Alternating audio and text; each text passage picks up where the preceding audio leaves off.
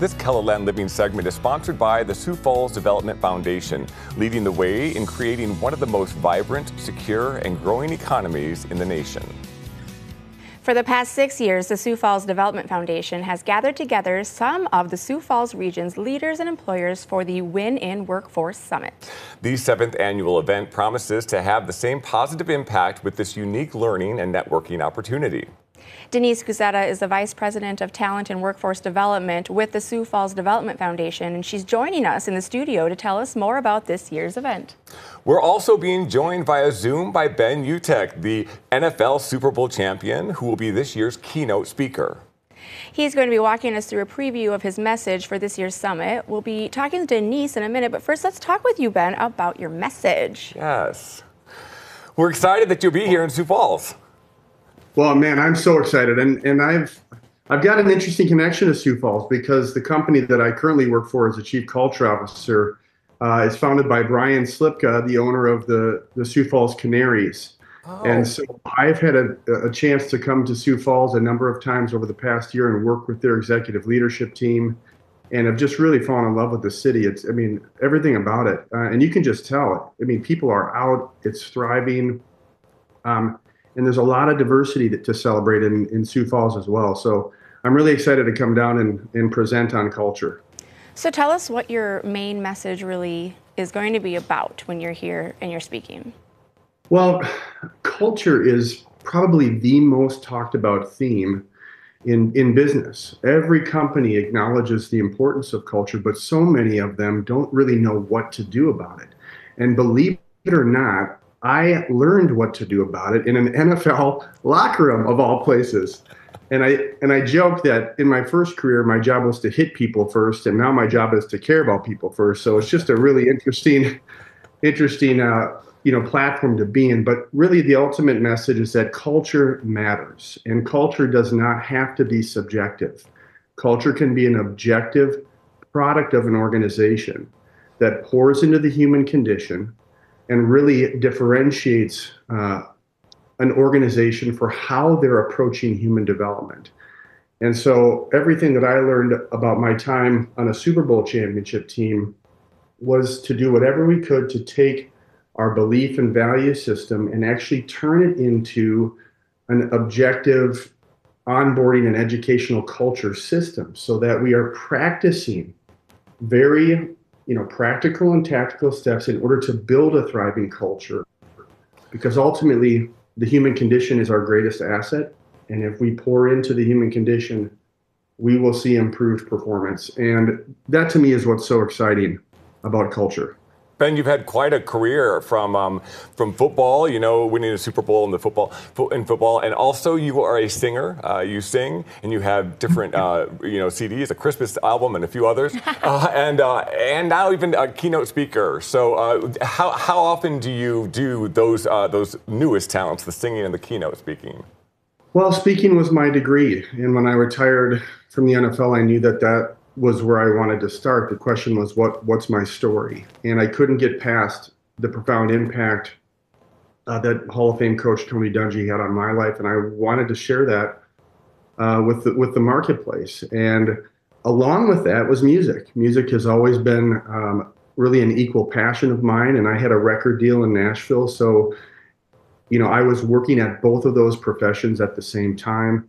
And it's created just a wonderful opportunity for me to, I guess, be a Renaissance man. I don't know if I like that term, but the idea is to use the gifts and talents that I have to make a positive impact on people. And music has been another great avenue in which to do that.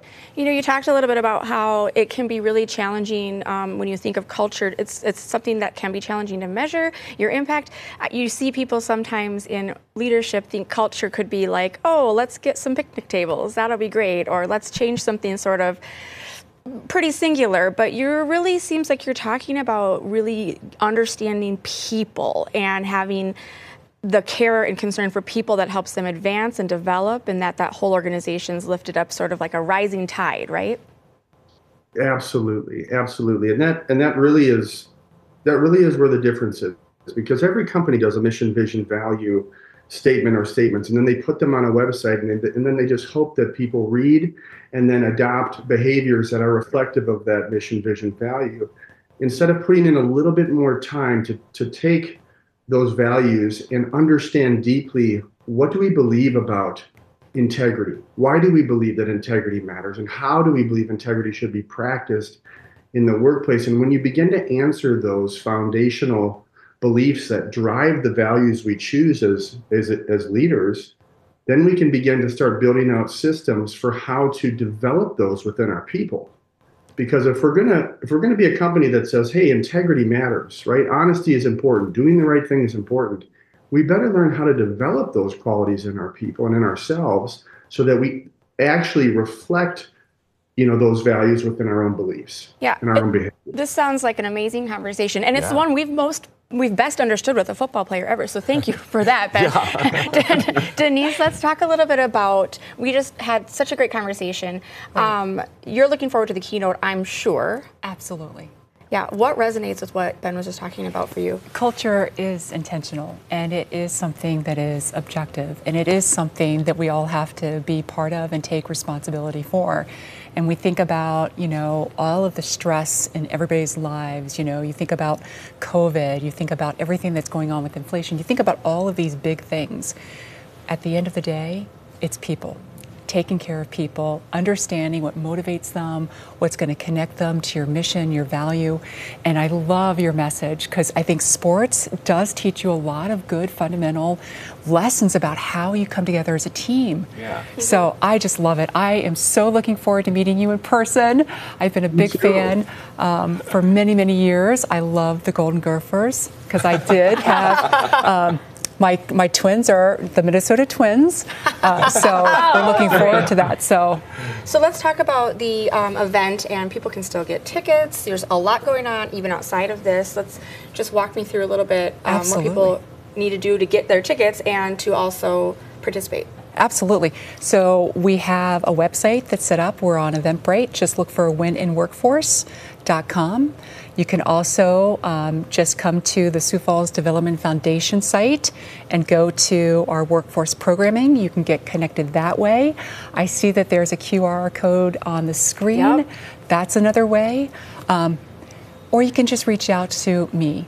At the Sioux Falls Development Foundation. I will be happy to walk you through the registration process. But get your tickets today, because they are going to go very, very quickly. We're almost 6 weeks earlier than we normally are for this event. Yeah, we talked last time that you thought right after Labor Day was really when it was going to start to go. So we're going to get the rest of that information out and on our website as well. Thank you for stopping by, and thanks for bringing the keynote speaker with you. Thanks, Ben.